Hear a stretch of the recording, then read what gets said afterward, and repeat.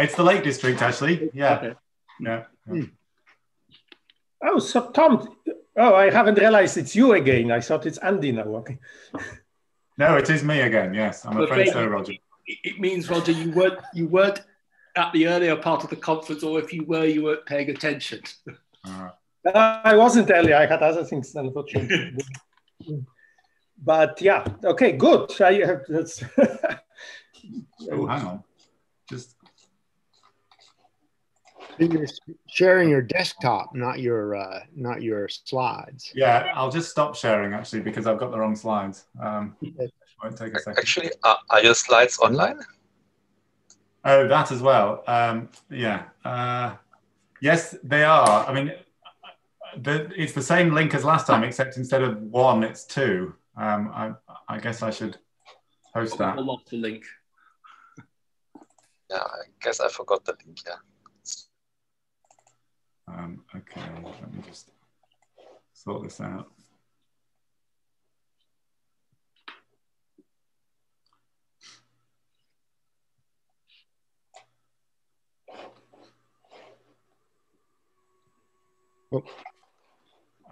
Okay, so do I need to post them now? I suppose I do.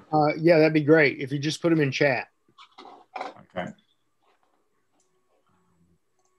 Yeah, you need to post them now because Dominic downloads them and writes notes on them while you're talking. Right. All right. Have you found the link, Tom? Just I have about. it. I have it, if you want it. Right. Chats. Where's the chat? There it is. Okay. So I'm going to mute everybody, and then Ian and Tom can unmute themselves. And we're ready to go. Thank you, Robert.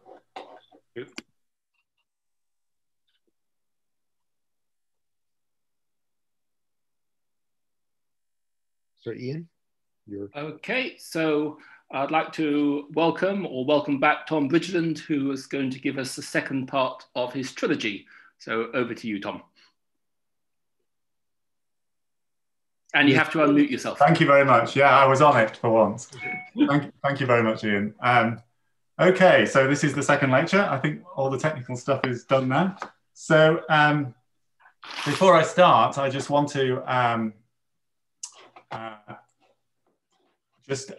recap a couple of slides from last time, just to make a couple of remarks somehow inspired by Marcos and Maxime's talks.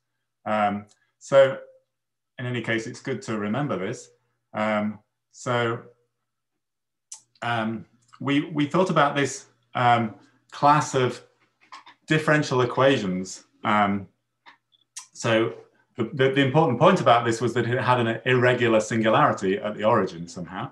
But so remember, it was just a differential equation for a matrix valued function of a complex variable epsilon.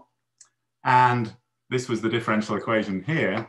And because of this epsilon squared, we had an irregular singularity.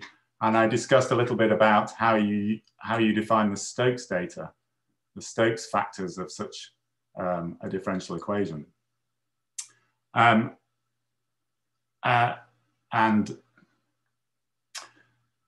basically, I want to, I mean, if Maxime and Jan are around, feel free to correct me, but the way I think of their concept of a stability structure, if you remember, Maxime talked about a stability structure, it depended on a Lie algebra, G. And the way I think about those things is that they're basically encoding Stokes data of a connection of this form. So part of the data of a stability structure, first you have to choose a Lie algebra, and it has to have some grading.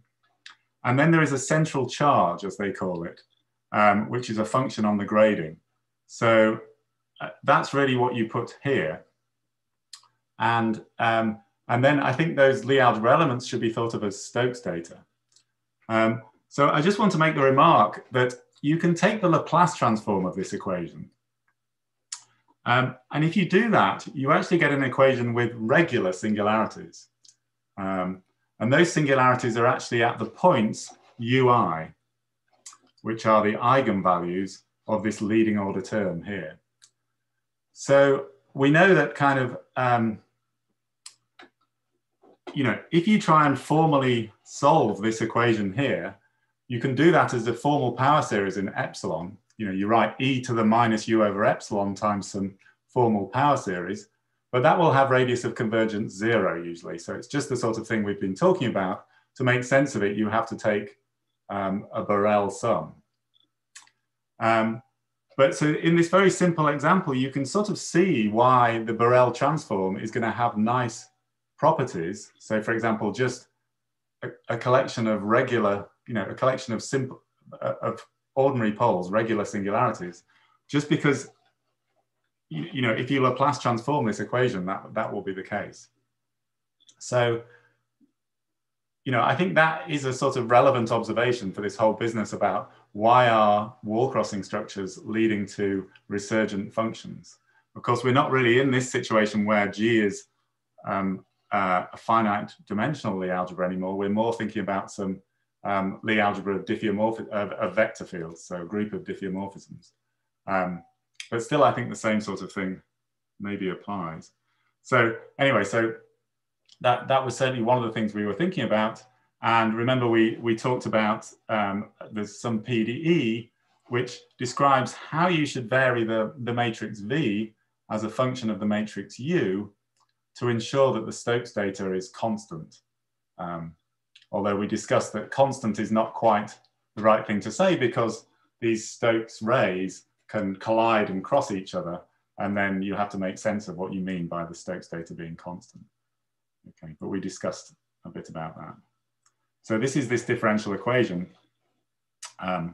controlling the isomonodromic deformations. And then we decided we would change the group G from GLN to some group of automorphisms or diffeomorphisms of really symplectomorphisms of C star to the n. And we said that in that context, you could sort of view DT invariance as defining Stokes data for such a connection.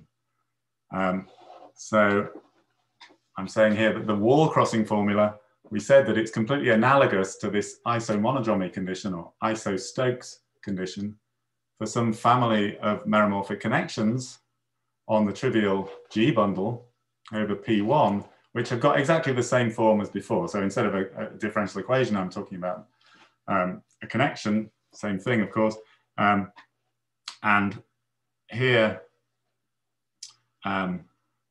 what I put here should be in the kind of Cartan piece of my Lie algebra.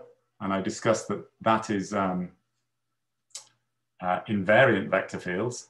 So the central charge counts as one of those because you can view it as an element of the tangent space at the identity to my torus. So I put Z there, and here I must put some function F, which I don't know. I don't know what the function is. It's implicitly defined by saying that it's what you put so that this connection has the correct Stokes data, namely the Stokes data given by the DT invariance. And then since I'm sort of by fiat saying that that DT data is constant, that will, that Stokes data is constant, or at least the wall crossing formula is satisfied, which is the kind of correct way of saying that, then I should expect F to satisfy some isomonodromy differential equation. I implicitly define F by having certain fixed Stokes data. As I vary Z, this function F should satisfy some PDE, which was basically the one that was on the previous slide. And just to get, this is a sort of a very vague comment, somehow inspired by what happened in Marcos's talk, that, as I said before, you can try and think about what is the Laplace transform of this equation, and it will have regular singularities. And now I think the regular singularities should be at the point Z of gamma, because you basically just pair this Cartan element with the roots. And so that's exactly, or that's the sort of behavior Marcos was explaining in this case of topological string theory. He showed us a nice picture where the poles of the Borel transform were at central charges of classes gamma, or in other words, periods of the mirror. So, so that seems to sort of fit with this story. And in fact, in the next lecture, I will do a very simple example of the topological string partition function, just for the resolved conifold. So much simpler than the example Marcos was discussing, and we will see this kind of behavior. Anyway, and yes, and so just to return to the point, we discussed that this f should satisfy the isomonodromy equation. And if you slightly repackage f in this function on the tangent space to stability conditions, then you get you get that this function satisfies a slightly different PDE, which is known in the literature as Plebanski's second heavenly equation. So out of all this analogy, what we end up saying is that we somehow expect there to be a function on the tangent bundle of stability conditions, which is defined by the DT invariants, but in a very implicit way by the DT invariants. And we'll sort of try and understand how to make that less implicit, and which satisfies this interesting PDE. Okay, so the talk today is going to sort of be two parts. And in the first part, I'm going to try and talk about the geometry that this PDE satisfied by this function, you know, what is the geometry behind that PDE? So it's some complex hyperKähler geometry. Of course, it's a little bit embarrassing to be talking about this sort of thing in front of genuine differential geometers who know these things much better than I do. But anyway, I hope they'll take it in a kind spirit, and I'm sure I'll learn something from them. Okay, so what's the sort of summary of this talk? As I've just discussed, the wall crossing formula tells you that DT invariants should be thought of as defining some kind of Stokes data. The relevant group is this group of automorphisms of the torus. I don't like it when I say that. So what I mean is I think about this complex manifold, C star to the n, and I think of automorphisms of that complex manifold, which just preserve this Poisson bracket. We said that this is equipped with some natural Poisson bracket. And even when I say automorphisms, I don't really mean automorphisms. You know, this is a little bit heuristic. In reality, these are going to be somewhat partially defined automorphisms. But anyway, at heuristic level, this is the right group. And actually, for the purposes of this talk, it's sort of important that I'm going to assume that this Poisson bracket is non-degenerate at this point. So you can sort of always fix that by passing to some sub-locus in stability space, basically defined by the kernel of this form, right? So in other words, stability, this Poisson structure also gives us, you know, this Poisson structure comes from the Euler form, essentially. That also gives you a Poisson structure on stability space itself. And I can just take a symplectic leaf of that Poisson structure. I mean, it's a linear Poisson structure. Anyway, so you take a symplectic leaf of that. That's a submanifold in stability space. And that's really where I should be working here. Alternatively, just assume that the Euler form is non-degenerate from the start, and then everything is fine. Okay. And as Greg pointed out in my talk, and it's not the first time Greg's told me this, so I should start being more careful about it, clearly, that one should assume some growth conditions on the DT invariant. So the sort of examples I'm studying are very simple examples, typically defined by quivers and rather simple quivers, where the DT invariants don't grow very fast. By that, I mean, you know, the DT invariants, there is a DT invariance for each point in a lattice, namely the Grothendieck group, some copy of Z to the n. And basically, as I get larger and larger points in this lattice, I don't want the DT invariance to grow exponentially. Okay, and you know, Greg was pointing out to me that if you took a compact Calabi-Yau threefold, these DT invariants absolutely would grow exponentially, and that is certainly going to cause trouble.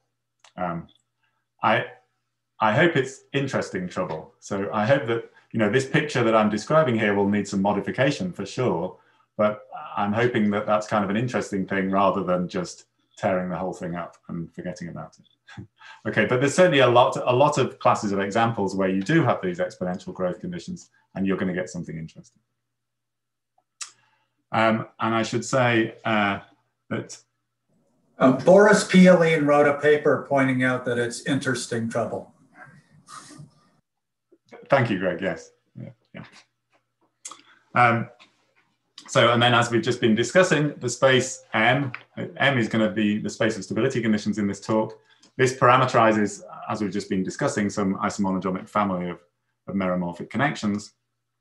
And then somehow, as I've been pushing in the last talk, I very much like the analogy with GLN, and the analogy between this situation where G is this group and the group GLN, where things are much better understood.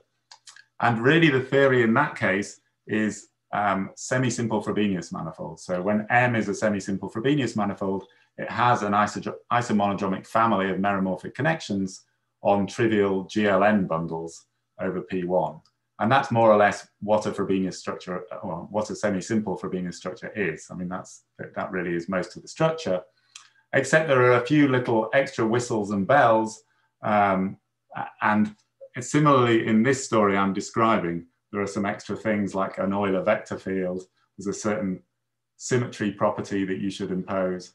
So we introduced some terminology for this. So this is me and Ian. We call this analogous gadget. So that the thing that's analogous to a semi-simple Frobenius manifold, we call it a Joyce structure. Okay, so I'm going to tell you what that is later. And the reason we call it after Dominic is those functions f alpha, f gamma that I appeared on the previous slide. I mean, he was the first to sort of write down those functions using the DT invariants, or rather he wrote sort of formal generating functions for those things.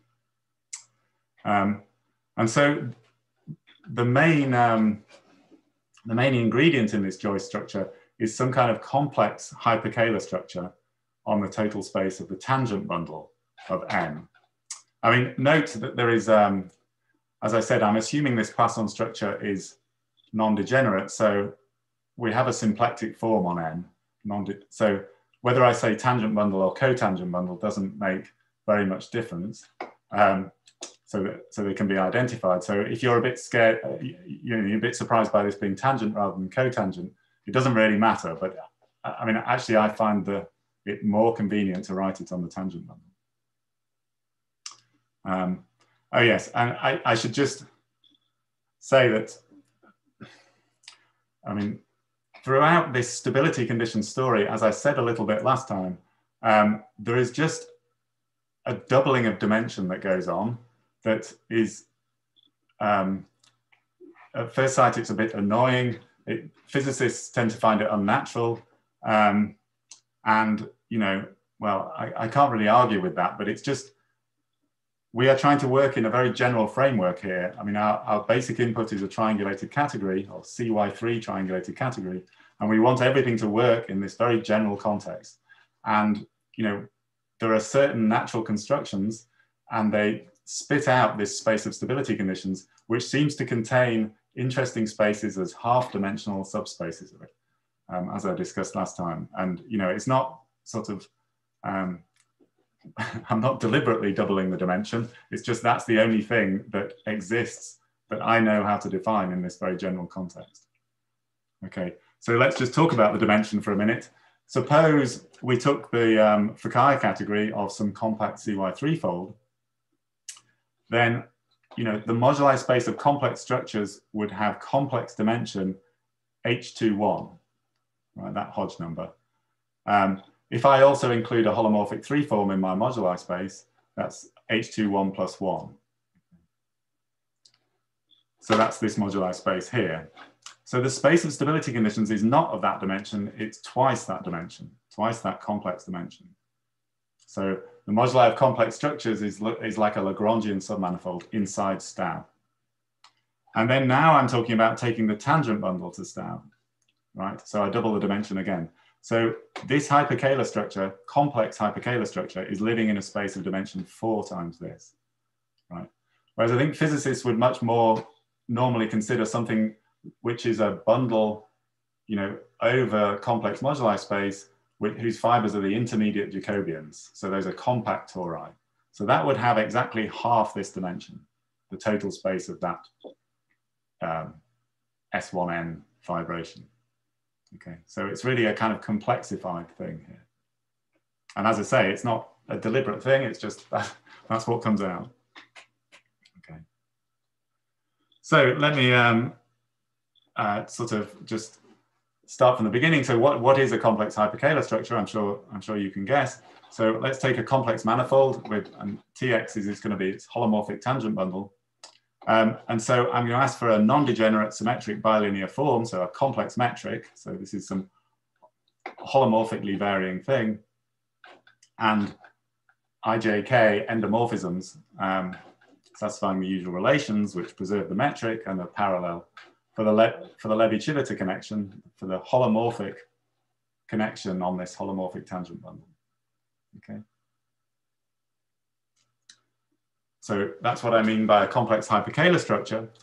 And when I've got one of those, I want to think about these holomorphic, I shouldn't have said symplectic, yeah, bad. Holomorphic two forms, that's somehow the point, they're not non-degenerate. So holomorphic two forms, which I get by doing this, taking the metric and putting j plus or minus ik in here. And notice just from the algebra of the quaternions that the kernels of these two forms are the eigenspaces for the operator I. Okay, so the plus or minus I, plus or minus little I, eigenspaces for the operator I. And in particular, they're half-dimensional. Okay, so the important thing is that these two things, these two subspaces, define you some, what are those things called? Integrable half-dimensional subbundles of your tangent bundle. Somehow that's going to be important. Okay, so we have these half-dimensional spaces. So, we have these two forms whose kernels are half-dimensional. So we make the following definition. We ask for a holomorphic map to some space which is going to a complex manifold, which is going to be half-dimensional. And I ask that this omega minus is the pullback of some holomorphic symplectic form downstairs on M. So everything in this story is holomorphic. Okay, so that's a reasonable thing to do. And I'll explain as we go down this slide why we called it an affine symplectic fibration. Okay. So the first thing to note is that this plus I eigenspace for the operator I, as we said, was the kernel of this form omega minus. But since this form is pulled back from the base, that's going to coincide with the vertical subbundle. Okay, so we have this map pi, so we can look at the vertical subbundle of the tangent bundle. And so that tells you straight away that the dimension of x is twice the dimension of the base. And then because the kernel of omega plus is the other eigenspace of I, so it never intersects the vertical tangent space. So that tells me that omega plus will restrict to give an actual non-degenerate two form, a holomorphic symplectic form on each fiber of pi. So we get these symplectic forms on the fibers. And so that's why we call it a symplectic fibration. And then the other thing is that because, let's see, again, this other eigenspace of the operator I doesn't intersect the vertical thing. So it gets the push forward, identifies it with the tangent space downstairs on M. So if I invert that map, that means I can lift tangent vectors from M up into X by just insisting that they lie in this other eigenspace. Okay.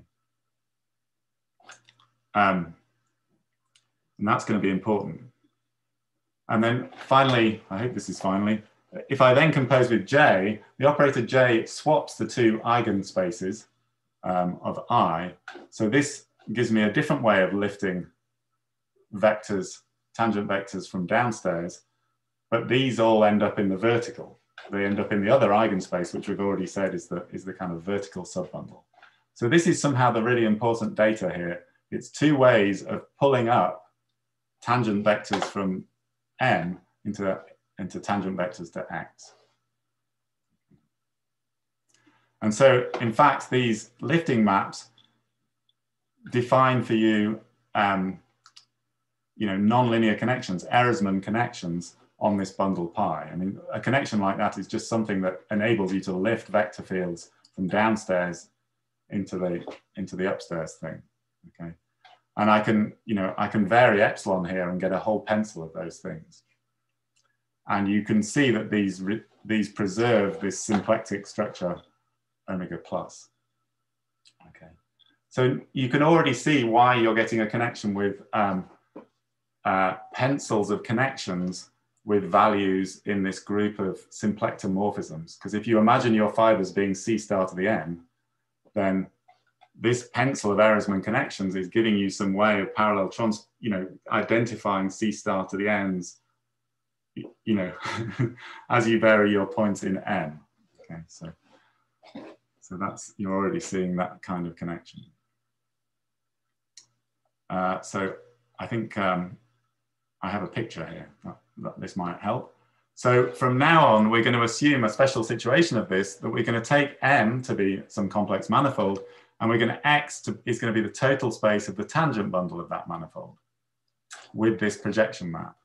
And so we're looking for complex hyperKähler structures on X, which make this thing one of these affine symplectic fibrations. Okay. And then in that case, we already have a way of lifting tangent vectors from downstairs into vertical tangent vectors, because this is this is just a bundle, it's the tangent bundle. So so the vertical tangent vectors are already identified with the tangent vectors of M.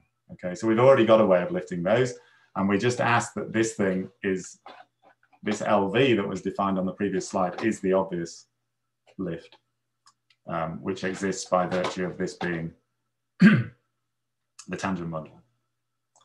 Okay, so here's my attempt at drawing a picture of this. Here's M, here's X, the tangent bundle of M. If I have some tangent vector downstairs, there's two ways I can lift it. I can either lift it vertically, and that's the kind of obvious thing to do. And then the non-trivial data is the ways of lifting it horizontally. And because this is a non-linear connection, there's no relation between the lift at two different points of the fiber here. Okay, so that's the basic picture. And somehow, if you've got this picture, if you've got this Ehresmann connection, it's not so hard to define the hyperKähler structure, because you know that the vertical stuff is one of the eigenspaces of I, and the horizontal thing is the other eigenspace of I. And then you basically need to know J, which is some map exchanging these two eigenspaces. But since they're both identified with this one space here, you've got a way of mapping from one to the other. Okay, so once you have this picture in your, once you have these lifting maps, it's easy to define the hyperKähler structure. Okay. Right, and so I said that the joist structure is some extra whistles and bells that you put on this thing. So let me just quickly say what those are.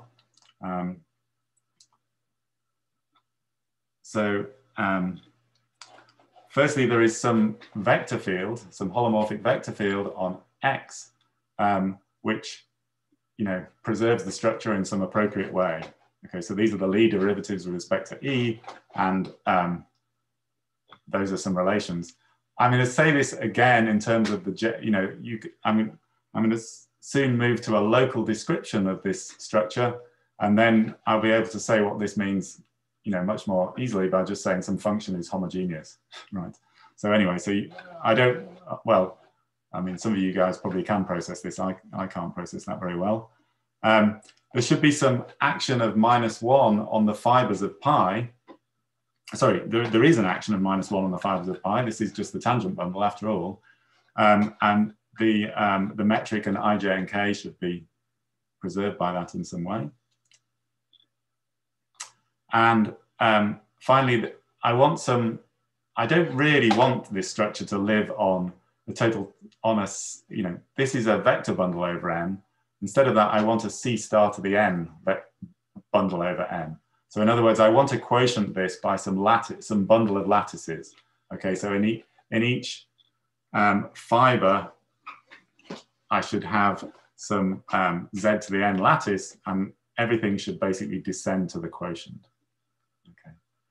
So in this talk, several times, there's going to be some confusion about whether the fibers are C star to the n or C to the n. Okay, so in the talk yesterday, I was talking about this group of automorphisms of C star to the n. Now we seem to have talking about some map where the fibers are C to the n. I mean, just forget about this difference. You can either talk about periodic things on C to the n or things on C star to the n. But certainly this periodicity should be here. Tom, M is complex or holomorphic symplectic? M is a complex manifold, and it has a holomorphic symplectic form on. Yes. Does that answer? Yes, thank you. Yeah. So M is, in our example, is going to be the space. Well, I mean, M is the space of stability conditions, except that I'm currently assuming that the Euler form is non-degenerate. So that's that kind of that constant Poisson bracket, which is just the central charge is the bracket of Zi with Zj is epsilon ij. So that's the symplectic structure on it. Okay, so I'm just going to give you some local description, which will then link up with that Plebanski function we saw before. So let's just take some Darboux coordinate system for this holomorphic symplectic form on N. And then, of course, I get linear coordinates on the tangent fibers by just writing a tangent vector in terms of the corresponding basis vectors. Okay, so now I have coordinates Zi and theta j on my total space X, which is where this hyperKähler structure is going to live. And then, so if I lift d by dzi, I mean, this is just because I asked that vertical lifting map should be the standard thing. So that really just means that d by dzi gets lifted to d by d theta I. And then the interesting data is the horizontal lifts, okay? Once you have these, then as I was saying, the hyperKähler structure is kind of trivial. You know, I, j, and k are operating in these standard ways in this basis. Okay, so I'm just writing this to tell you that really the only interesting data here is these horizontal lifts.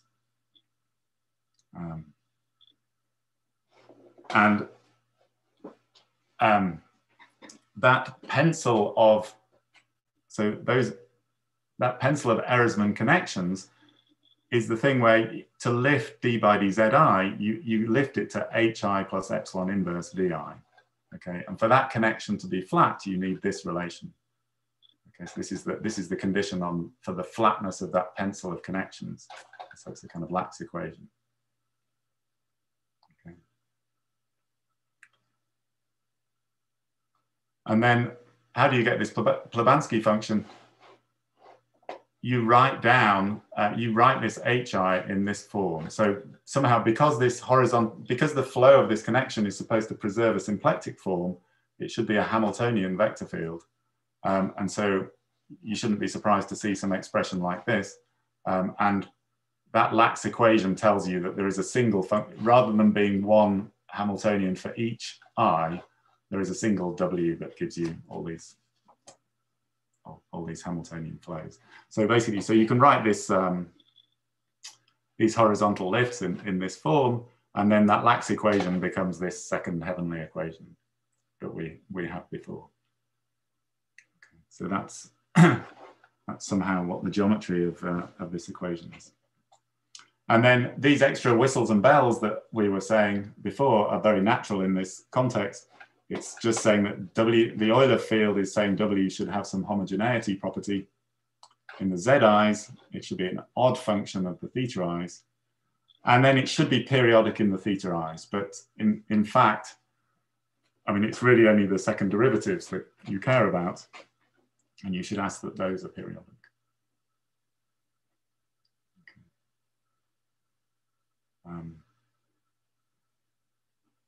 So that's the very indirect way of getting this.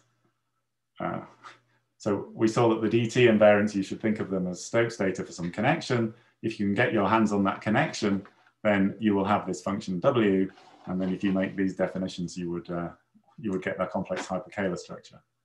But there's kind of an easier, there's a more conceptual thing, which is that this pencil of Ehresmann connections is the kind of is the thing that goes with the isomonodromy connection. Yeah, it's the isomonodromy connection. Okay. Can I ask a question? Sure, please do. What do you know? What is this Plebansky function in the formalism of Gayota-Murnitsky? Sorry, where am I?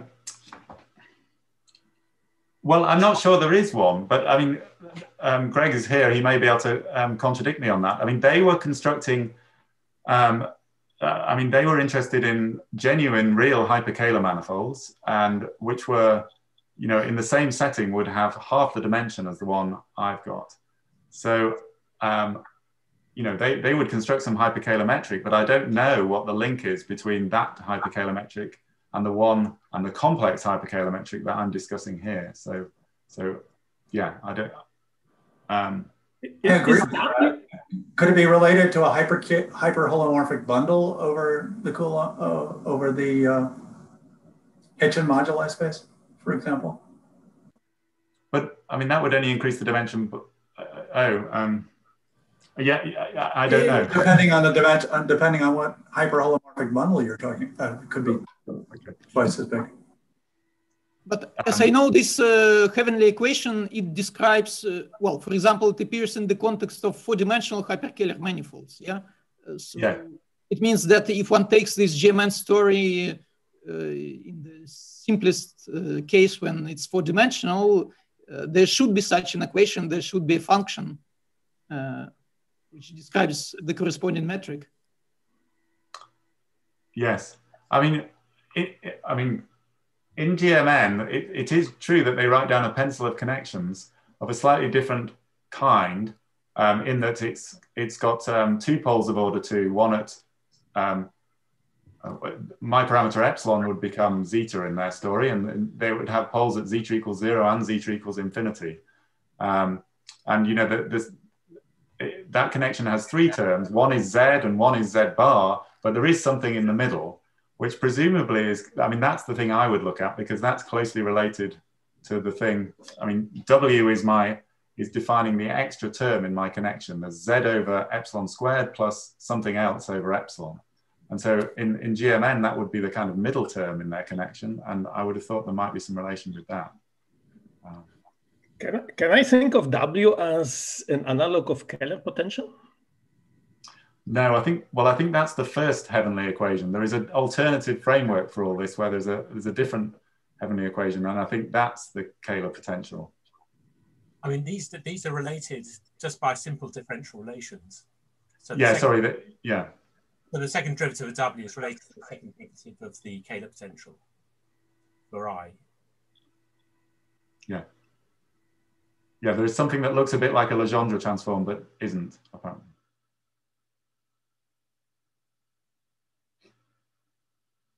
Okay, should we leave that to further discussions later? Okay, so in the second part of the talk, I'm going to try and describe some class of examples of these things, which will be partly conjectural, unfortunately. Okay, but before I do that, I just want to point out one extra piece of data that you get out of this structure, which is another linear connection on the tangent bundle of M. So the first thing to observe is that in this definition of a joy structure, I asked for some periodicity. And that means that I have some bundle of lattices in my tangent bundle. right? Because I wanted to quotient by those things. So that already tells me that I must have some fixed connection on the tangent bundle in mind, where, you know, for which this bundle of lattices is flat. Okay, so that's the thing in this stability world. The space of stability conditions always does have a flat torsion-free connection on it. It's the thing whose flat coordinates are just the central charge coordinates. So, I mean, remember the space of stability conditions is naturally, there is a map to a vector space, which is a local homeomorphism. So that certainly gives you an affine structure on the space. And that's this one. So that's kind of a boring thing. But if you take the Levi-Civita connection of this hyperKähler structure, so that's a linear connection, of course, on the tangent bundle to X. If you look at it on the zero section, along the zero section, it actually preserves the tangent vectors to the zero section. That result is true because of this involution property, this oddness property that I'm assuming. So it turns out that you then get another flat torsion-free connection on Tm. Forget about the metric there. So I'm labeling that J, and in coordinates it's given by this equation. So I take the third derivatives, but I just look near theta equals 0, near the 0 section. Remember, theta are the kind of fiber coordinates, Z are the coordinates on my manifold M. Okay. And this connection was actually written down by Dominic as well. So this is something that he constructed. I mean, again, he was sort of working in a rather formal setting. I mean, as indeed I am. So, you know, but anyway, so he wrote down this connection.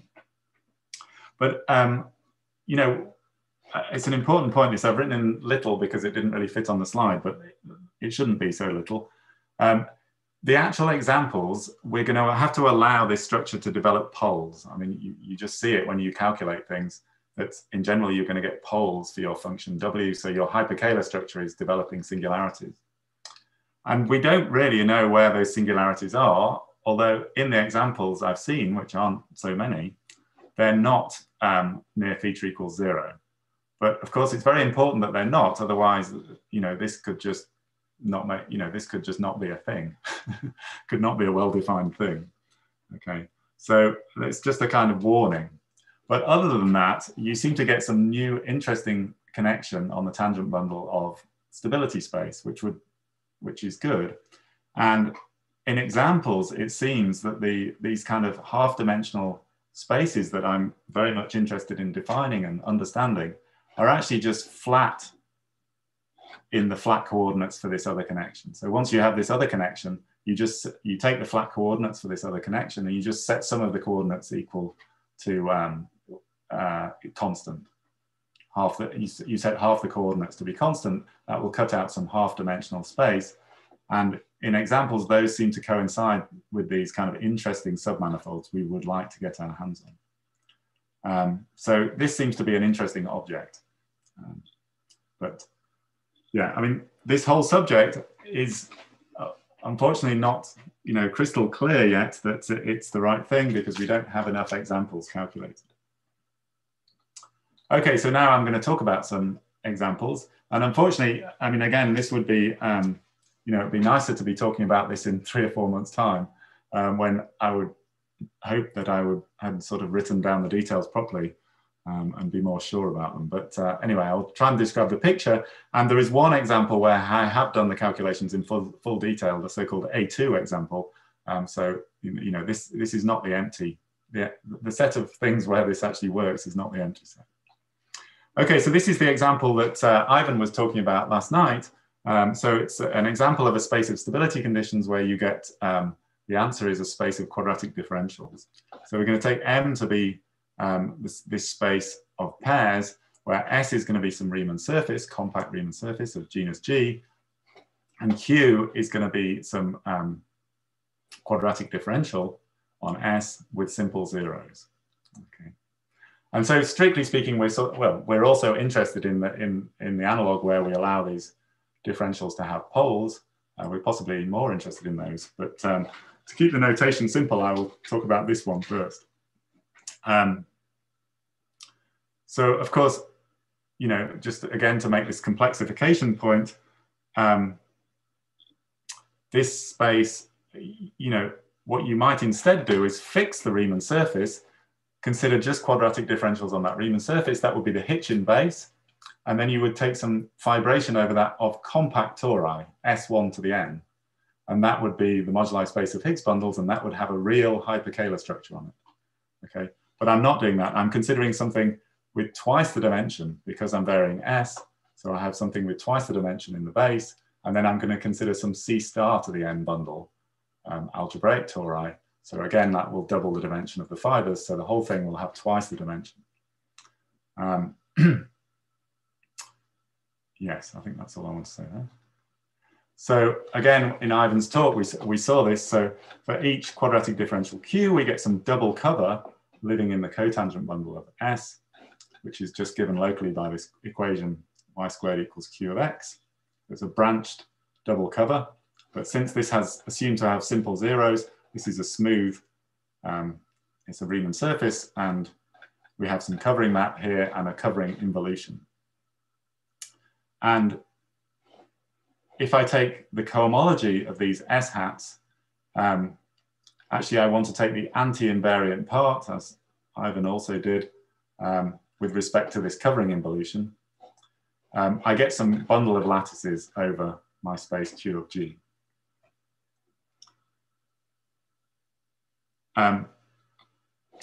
And so one of the things about this doubling of dimensions, which is a kind of a non-trivial thing and a nice thing, is that this space now has a local biholomorphism to a complex vector space. Okay, so this is just a copy of C to the n. And this map, you know, it's a complicated and interesting map, but near every point here, it's a local analytic isomorphism. So here I had to take the universal cover of this space for this map to be well defined, because that lattice of cohomology groups has some monodromy. But this map takes a pair and considers, well, I really should have pulled this back. So if I take the square root of Q, that's a well-defined thing on this double cover, and it defines some holomorphic one form, and I take the de Rham cohomology class of that holomorphic one form. Okay, so now I want to think, so this is going to be my analog of the space of stability conditions, and now I want to think about the tangent space to that, the total space of the tangent space to that. So how can, you know, what does that parameterize? Well, it basically parameterizes these things. So I've got S and Q as before, that's in the base. And now I want to take a line bundle on the spectral curve and an abelian connection, well, and a holomorphic connection on it. So this ab means abelian because this is a line bundle. Okay. So there is some extra stuff here. You have to choose. I mean, this is kind of an anti-invariance property for the line bundle L and a condition on its degree. And this connection is not going to be on L because L will actually have degree something like 2G minus 2, I think. But if you tensor it by the pullback dual, this will have degree 0, so it could have a holomorphic connection on it. And I ask that that's anti-invariant. Okay. And so why am I doing this? Because Tom, could L be a square root of the canonical bundle, the spin structure? Or is that not what, an example of what you have? Of which canonical bundle? Of the cover of S, S hat. Now I'm thinking, so what degree does that have? That has something like degree 8G minus 8 or something. I think that's got the wrong degree. Yeah, no, sorry. It's more like a square root of this bundle. I mean, as you can see. Oh, sorry. I meant the square. Sorry, I meant the pullback of the square root of the canonical bundle of S. Yes, that's right. Would that be good? Once you've chosen a spin structure. Yes. Yes, I think that's. Yes, I think that's right. I think that's allowed. Yeah. I think, yeah, you may have hit, there is a subtlety about spin structures here, and I think you may have hit it.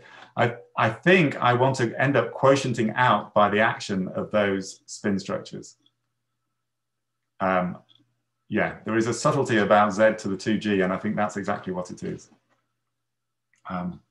So let me just say, why am I considering these things? Basically, I'm trying to make a C star to the N here, or I'm trying to represent H1 S hat C star.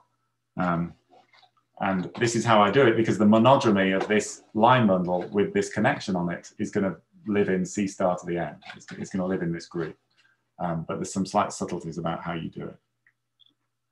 Okay, so I mean, because of this local biholomorphism, the fibers of this map are just, you know, the tangent space here is just this vector space. So this is what the fibers of the tangent bundle are.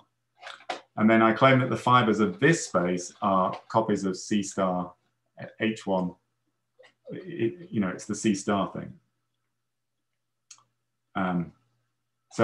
This is exactly, I think, relating to what Greg's point is, but let me not get into the full details here. But this is not quite right. You need to quotient X by this finite group of spin structures from downstairs.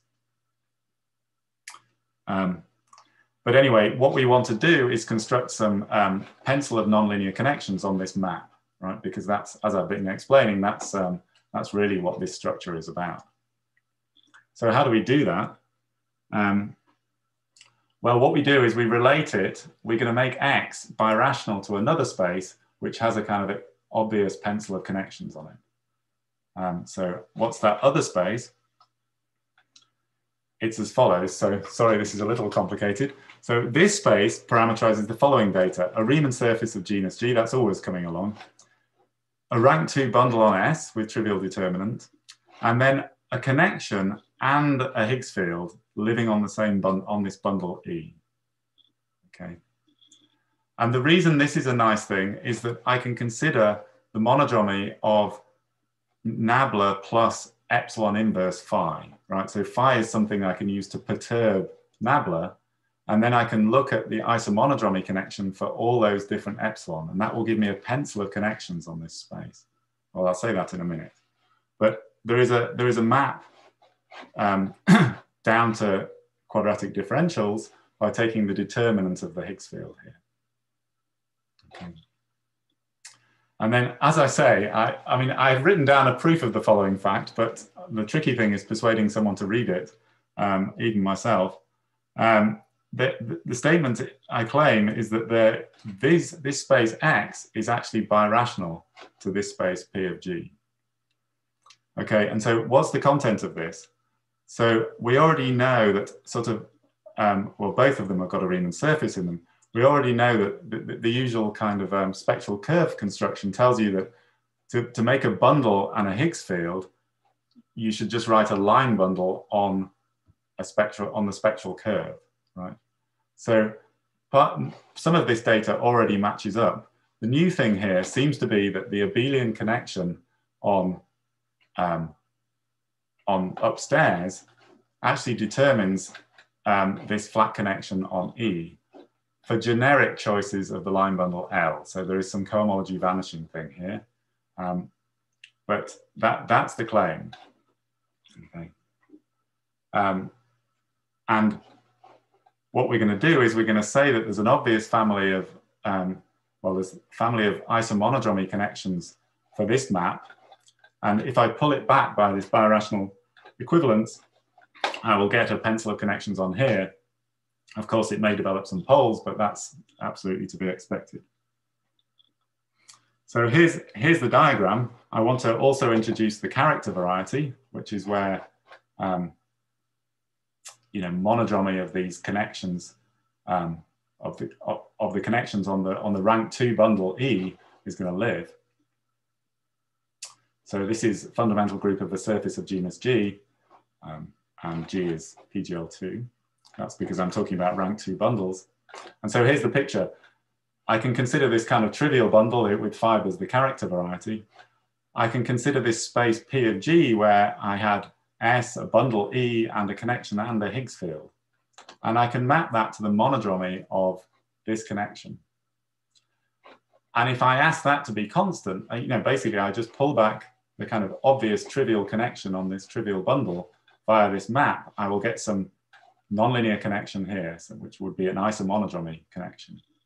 But I can vary epsilon here, so I get a whole pencil of them, and then I just transfer this over to here. And since this, as we said, is basically the tangent bundle of M modulo the lattice, this is exactly where we wanted that pencil of connections to live. Okay. So that's just what I've been saying. And so the conjecture is that this construction does what you need it to do. And the bit that's a bit tricky here is that you're going to end up with a kind of family of connections here, depending on epsilon. So if you lift a vector field here, you're going to get some family of vector fields up here, depending on epsilon. And what you really need is that those are a pencil. So they just kind of depend linearly on epsilon or epsilon inverse. You know, they're not some complicated function of epsilon. They're just one vector field plus epsilon inverse times another vector field. And you can call it, so really to prove that, you really need to understand the behavior of this near epsilon equals 0 and show that it's kind of bounded, or show that it has a nice limit. So really this comes down to some kind of WKB information about this family of connections. So that's the kind of tricky thing you have to prove. And I'm not claiming to have proved this. Okay. And so let me just say the one example I have worked out in great detail is the A2 case. So this is where we do allow some poles. We actually just allow, we're in genus 0 and we allow quadratic differentials with a single pole of order 7. And this is, Ivan explained exactly this case yesterday. So it's the space of stability conditions mod autoequivalences is C2 minus this discriminant locus divided by Z mod 5. You have to act by the roots of unity, but don't worry about that. And this parameterizes the following, these quadratic differentials on P1. And then, as Ivan said, the central charge coordinates, you take the square root of this differential and you integrate it between zeros of the quadratic differential. Okay. And when you go through all this, so one thing, I sort of stuck it here, if you compute this linear, you can compute the linear Joyce connection here, and it is the thing with A and B as flat coordinates. So, you know, I think the Coulomb branch in this example would involve fixing one of these coordinates and varying the other. I guess fixing A and varying B, I think would be the correct thing. That's correct. So that's exactly this property that it's just kind of flat in these coordinates. Okay, so this is a fairly non-trivial thing, you know. So I mean, from the stability condition space, you've only got these coordinates. You've got no access to these things. You've just got these coordinates, the central charge coordinates, and somehow using DT invariants and going through all this rigmarole, you end up constructing this connection where A and B are the flat coordinates. And that seems to be a good thing. Okay, so I'll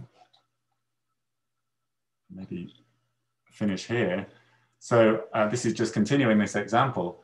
So let me just explain a little bit what's going on here. So those line bundles L, which were living on the spectral curve, this is the spectral curve is kind of y squared equals x cubed plus ax plus b. The line bundle on the spectral curve should have degrees 2, so I have to write down 2 points on the spectral curve. One of them is going to be the point at infinity, and the other one is this point. And, you know, I should write down a connection, an abelian connection on that thing. So that just comes down to this coordinate r, basically. I mean, away from the point at infinity, you can think of connections as just one forms, in fact. And so since the elliptic curve has got trivial tangent bundle, it's just a complex number. And so they correspond to this connection and this Higgs field. And this Higgs field is a very familiar thing in Pan-Lavie literature. I mean, people study, you know, D plus 1 over H times this thing, and isomonodromic deformations of that thing are controlled by the Pan-Lavie 1 equation. Sticking this extra R term in causes trouble, and you know, it's a little bit, you know, so I'm not quite considering the usual thing described by panel of A1, but it's certainly very closely related. And it's possible there's not really any other information. I guess that's what I really believe, but it's some sort of slight variance on it. And then you can actually go ahead and compute the Blavatsky function and you get this. I mean, which the interesting thing about this is that it's a rational function, which I guess I wouldn't have necessarily expected. So that was quite a painful calculation. So I think, yes, my time is up. So did I want to say anything more about this example? Yeah, I should say that this was partly joint work with Davide Massuero, who was the person who could do the WKB analysis for me, and so we wrote a joint paper on this. But yes, okay, I'll stop there. Thank you very much. Oh, thank you very much, Tom. Any questions?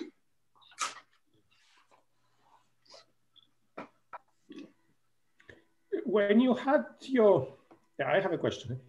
When you had your X and M, you said that well, M is basically totally geodesic. Yeah, you restrict the Levi-Civita connection and you get a torsion-free flat connection on M.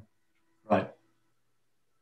But is the Levi-Civita connection on X is not flat, is it? No, it's not. No, absolutely, it's not flat. No, okay. And this is something that, you know, I don't even have a very conceptual explanation for why this works. How do you know it's not flat? So it's you can work out its curvature in terms of it's the fourth derivatives of W that come up. I mean, exactly like this, but with four derivatives.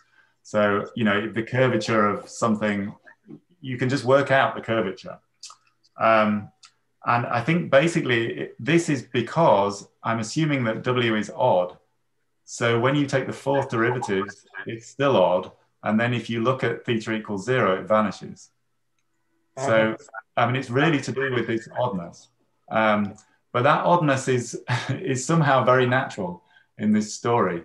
It's analogous to the fact that, you know, in the Frobenius manifold story, I mean, it basically comes, where does this oddness come from? It comes from the fact that dt of gamma is dt of minus gamma. It's that involution. So the Stokes data has some symmetry to it.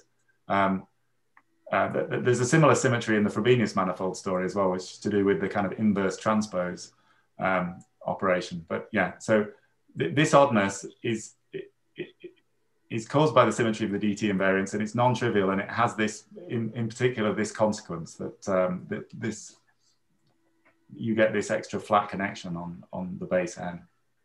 Okay, thanks.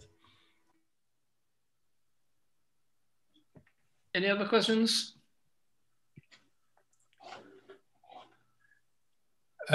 Yeah. So you say that these physicist lysist things. Mm-hmm.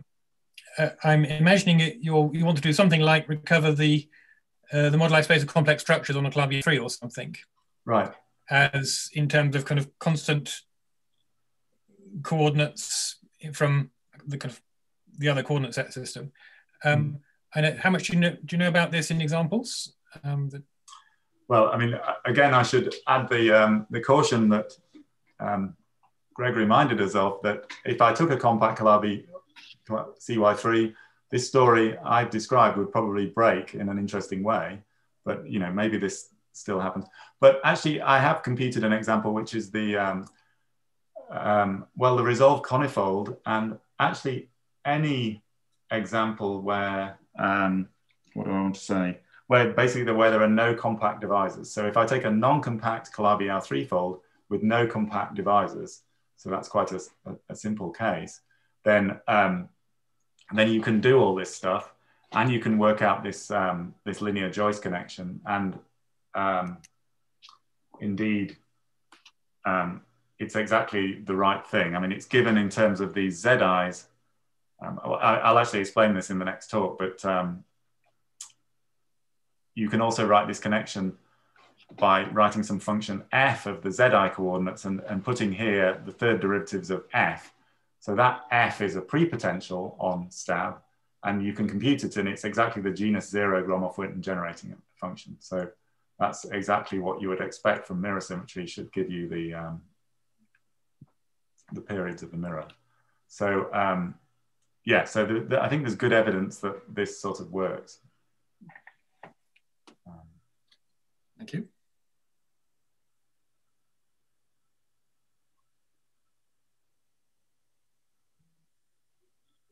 Any questions?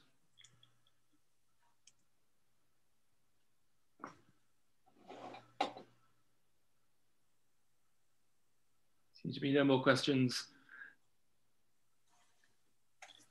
Okay, great, thank you. If not, let's thank Tom again for his lovely talk. And I don't know if any of the organisers want to say anything, but if not, we meet back tomorrow afternoon or morning, depending on where